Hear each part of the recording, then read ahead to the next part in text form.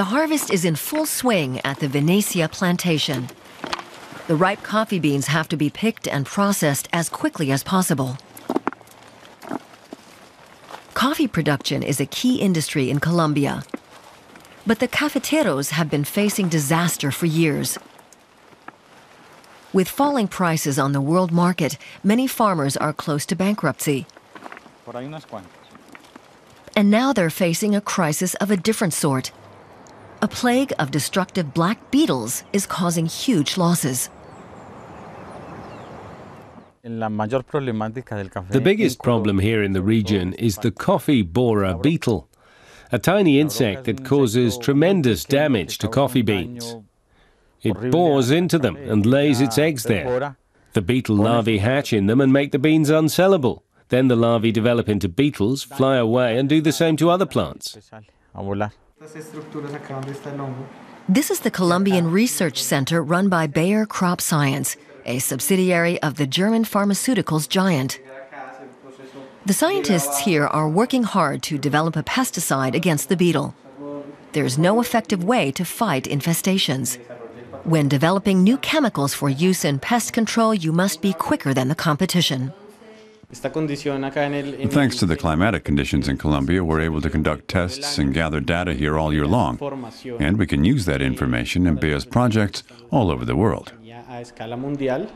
In addition, we're able to address the specific problems faced by the farmers here. Colombia's farmers want to sell more of their products abroad, and that means that they have to learn more about international norms. Oranges exported, for example, to Europe are subject to very strict regulations.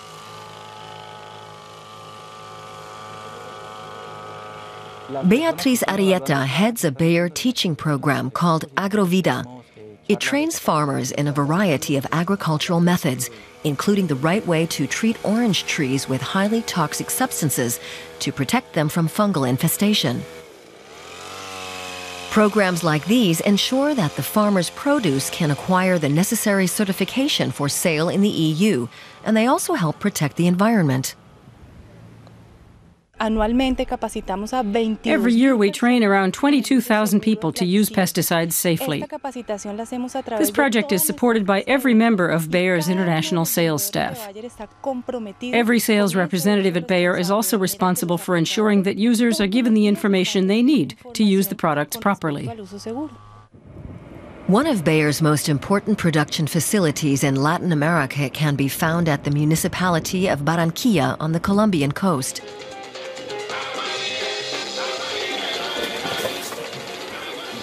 Around 160 staff members work in several shifts a day here. The agrochemical sector is booming as more land is devoted to agriculture in countries all over the world. But many companies want a slice of this growing market. Frank Dietrich, the head of Bayer operations in Colombia, is up against both U.S. and Swiss chemicals companies.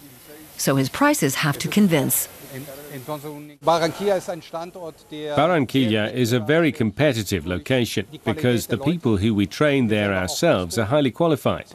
And the geographic location is also good strategically. From here we can serve not only the Colombian market but also the Andes region, Venezuela, Ecuador, Peru, and even the export markets of Brazil and Argentina. It allows us to adjust quickly to the needs of those markets. Today's crop of coffee beans from the Venecia plantation is ready for delivery. The workers here are hoping for a good harvest and rising prices. And of course, that the plague of beetles will soon end.